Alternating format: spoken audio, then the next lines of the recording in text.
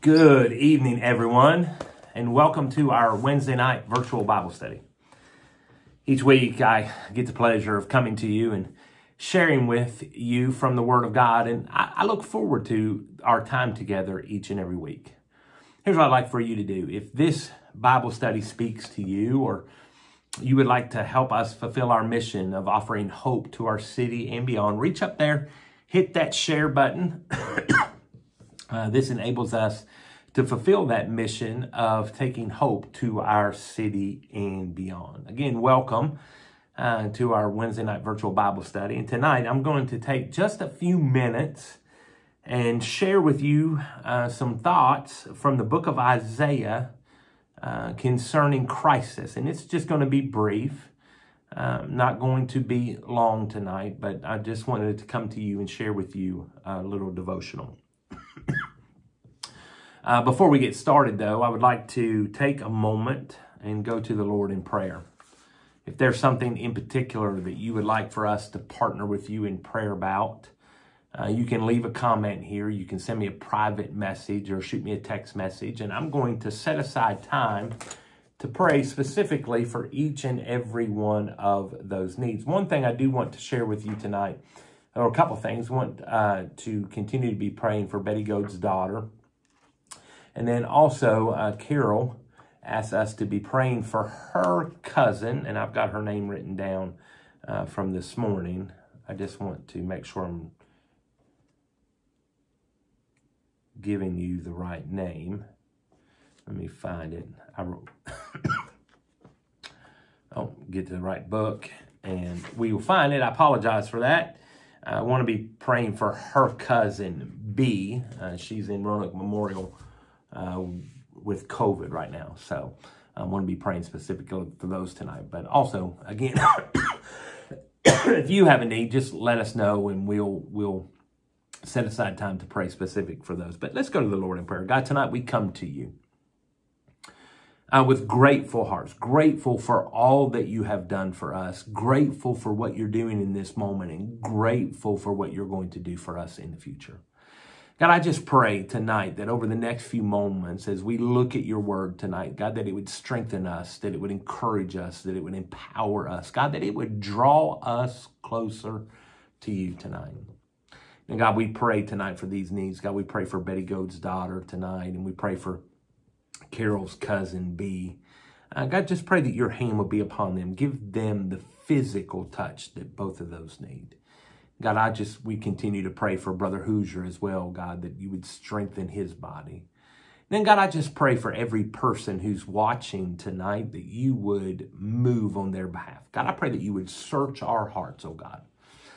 God, go to those places where we hide those secret needs. And God, I just pray that you would move on our behalf tonight. God, we love you and we thank you again tonight, Lord. We come with grateful hearts tonight, Lord. Grateful for all that you're doing. In Jesus' name we pray. Amen. Amen. Again, I just want to say thank you for taking the time to join us tonight. And I'm going to take just a few moments. I lost my place in my notes. Going to take just a few moments and share with you some thoughts on crisis, how to handle crisis, or what to do in a crisis moment from the book of Isaiah. But let's begin tonight with a brief introduction and kind of an overview of the book of Isaiah and a little information about who Isaiah was to help you kind of understand the book of Isaiah. So the book of Isaiah has been called the mini Bible. This fact makes it one of the easier books in the Bible for us to understand. The Bible has 66 books in it, and Isaiah has 66 chapters. The Bible has two testaments, the Old Testament and the New Testament. Isaiah is broken up into two separate sections. The Old Testament has 39 books in it. The first section of the book of Isaiah has 39 chapters. The New Testament has 27 books in it, and the second section of the book of Isaiah has 27 chapters. The Old Testament is about the law. The first section of the book of Isaiah is about judgment. The New Testament is about the gospel. The second section of the book of Isaiah is all about the good news.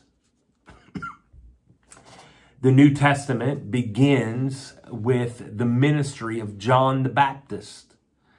The second section of the book of Isaiah begins with the prediction or the prophecy of John the Baptist. We see this in chapter 40, verses 3 through 5. The New Testament ends with the new heaven and a new earth in Revelation chapter 21, verses 1 through 3. And the book of Isaiah ends with this same prophecy in Isaiah chapter 66, verse 22. Isaiah is regarded by most theologians and scholars as one of the 6 greatest books in the Bible. It is written in a picturesque, poetic, penetrating style. It's full of similes and metaphors and parables and songs and visions fill its pages. The New Testament writers quote Isaiah 66 times with numerous other references. When Jesus himself announced his true identity in his hometown in Luke chapter 4, verses 16 through 19, he read from Isaiah chapter 61, verses 1 through 2. Let me see if I can find that. Wasn't planning on sharing that, but this is this is what Jesus read to announce who he was. Isaiah chapter 61, verses 1 through 2, the New Living Translation says, "The Spirit of the Sovereign Lord is upon me, for the Lord has anointed me to bring good news to the poor. He has sent me to comfort the brokenhearted and to proclaim that captives will be released and prisoners will be freed. He has sent me to tell those who mourn that the time of the Lord's favor has come, and with it the day of God's anger against their enemies. To all who mourn in Israel, he will give a crown of beauty for ashes and joyous blessings instead of mourning, festive praise instead of despair. In the righteousness, they will be like great oaks that the Lord has planted." And I just completely read the wrong scripture. I was thinking Revelation. It was actually just 61, 1 and 2. "The Spirit of the Lord is upon me.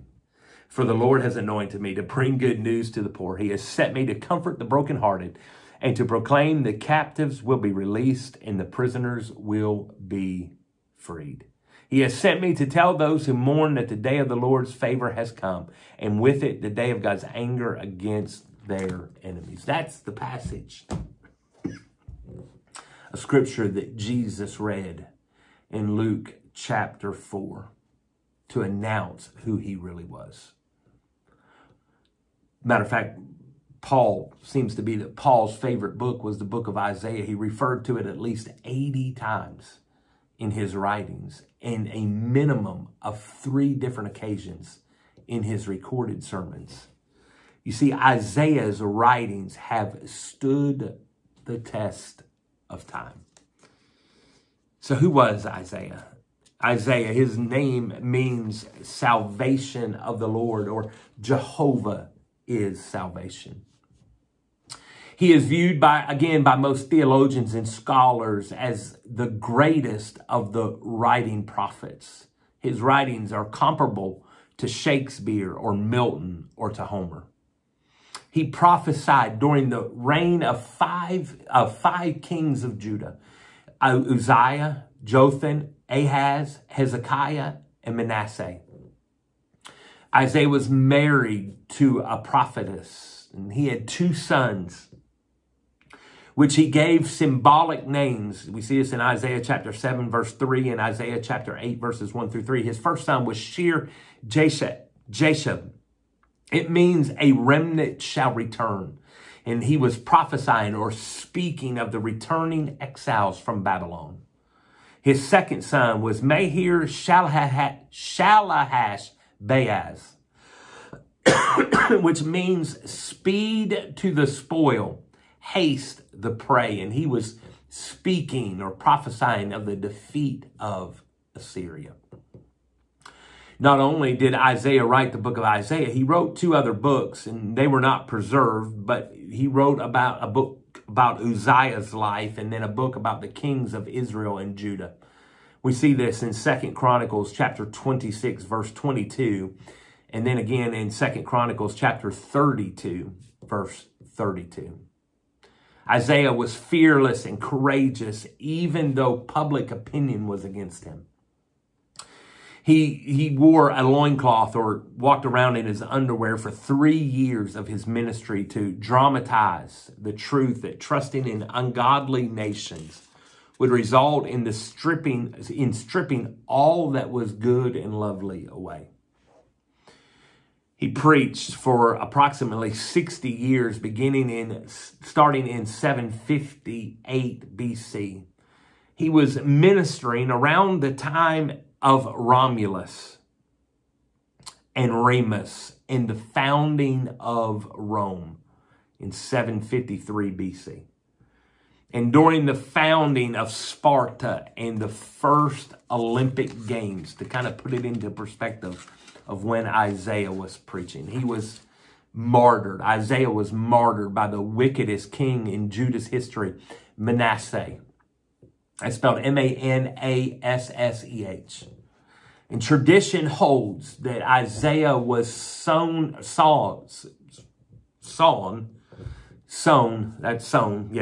he cut with a saw, cut in half by a wooden saw. Hebrews 11:37. And Isaiah is called by name 21 times in the New Testament. Isaiah began his ministry during the time Assyria was a menacing power in Asia. 8th century BC. Israel and Judah were experiencing a time of prosperity and power itself. But sin, mainly in the form of idolatry, worshiping of other gods, was about to bring judgment. Now I want to shift gears and talk to you for just a few moments about crisis. In chapter 6 of the book of Isaiah, records a moment of crisis in Isaiah's life. A crisis is defined as an experience or a happening or an event that changes one's life. And again, Isaiah experiences a crisis moment that brings change to his life in Isaiah chapter 6, verses 1 through 8. It's a familiar passage of scripture. It says, it was in the year King Uzziah died that I saw the Lord. He was sitting on a lofty throne, and the train of his robe filled the temple. Attending him were mighty seraphim. Each had 6 wings. With 2 wings they covered their faces, and with 2 wings they covered their feet. And with 2 they flew, and they were calling out to each other, Holy, holy, holy is the Lord of heaven's armies. The whole earth is full of his glory. Their voices shook the temple to its foundations, and the entire building was filled with smoke. Then I said, it is all over. I am doomed, for I am a sinful man. I have filthy lips, and I live among a people with filthy lips. Yet I have seen the King, the Lord of heaven's armies. Then one of the seraphim flew to me with a burning coal he had taken from the altar with a pair of tongs.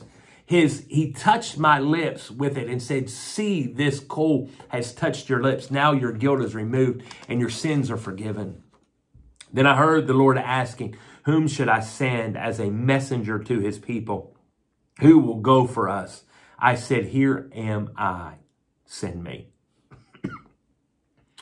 King Uzziah was more than likely Isaiah's cousin. And he had ruled for 52 years. and he was a good king. But due to the fact that he didn't destroy the pagan shrines and the people still offered sacrifices and burned incense there, Uzziah was stricken with leprosy, and eventually he died. You see this in 2 Kings chapter 15, verses 1 through 7. And now in this moment, the king has died. Earth's throne was now vacant, and Isaiah's cousin was dead. It was a moment of crisis. I'm sure that Isaiah was uncertain about his own future in this moment. And not only was he uncertain about his future, he was uncertain about the kingdom's future. There was a crisis. Crisis is a part of life. Every one of us who's watching this video has either experienced a crisis in our life or we will experience a crisis to come. And when we experience crisis, when crisis comes, we generally respond in one of four ways. We can crumble. We can succumb to the crisis and the pressure of the moment, and it can cause us to crumble and cause us to fall apart and to lose hope and lose sight of the fact that God is in control. That is one option. We can crumble. Another response that we can have is we can complicate things. And a lot of times in crisis moments, in pressure-filled moments of crisis, this is what we do. We complicate things by adding to the crisis, or we create all new crisis out of that event. So we complicate things. That's a response that we can have. We can crumble, we can complicate, or we can cope. We can just kind of deal with the crisis and ride the crisis out. We can handle the crisis. We cope. We get by. Or we can change. We can allow that crisis moment to change us for the better. We can allow God to work through that crisis in us, forming us and fashioning us into what He wants us to be.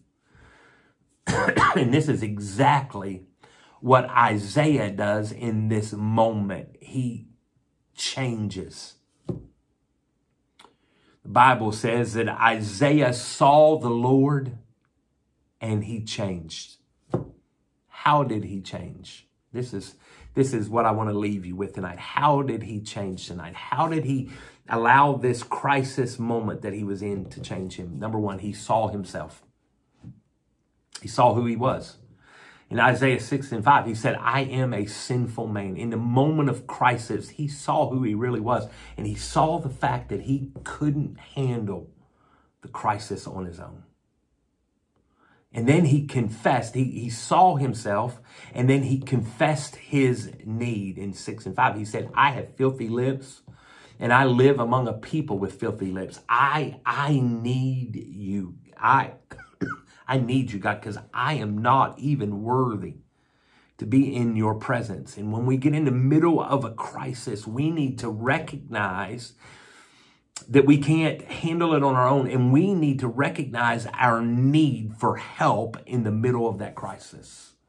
It's what Isaiah did when he said, I am a man of unclean lips. He recognized his need for help, and he cried out to God. And in that moment, when he cried out to God, the Bible says that an angel took a coal off of the altar and went down and touched his lips. And he said, this coal purifies you. It makes you clean. It's going to give you what you need. And then, after he recognized himself that he needed help, and he confessed his need, or he recognized the fact that he couldn't do it on his own, he needed help. He acted as God directed. In Isaiah chapter 6:8, the Bible says, the Bible says that God said, whom shall I send as a messenger to these people? Who will go for us? God was looking for someone to go and take his message.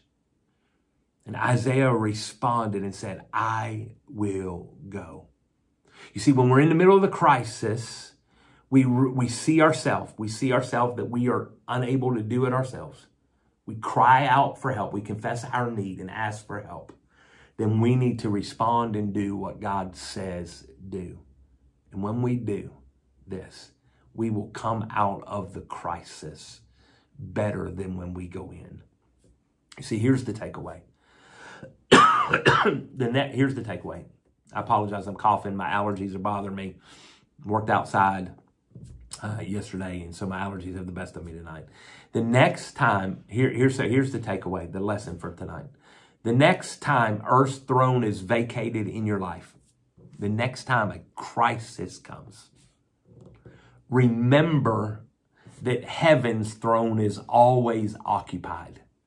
God is still in control, and the King has a plan. Father, I thank you tonight.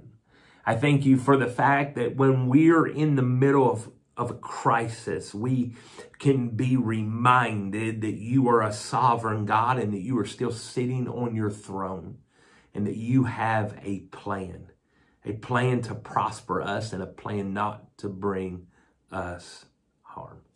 God, I pray that we would remember this in the middle of our crisis, that we would remember to see ourselves for who we are, that we can't make it without you, and that we would call out for help. And when you respond, God, that we would respond by doing what it is that you ask us to do. And when we do this, we will come out of a crisis better. In Jesus' name we pray. Amen. God bless you. I love you. I'm praying for you. And I can't wait until the next time we're together.